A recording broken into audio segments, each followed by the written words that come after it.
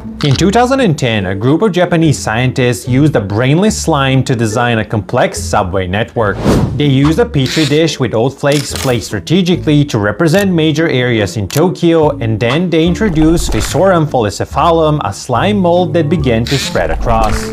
What happened next is not something that you would expect. See, at first the slime started to spread evenly, but soon it began to develop a system of tubes that connect the individual flakes in order to transport valuable nutrients. This was very similar to how busy subway lines transport people, and in the same way, the slime started reinforcing the most efficient and busiest tubes while allowing others to die out.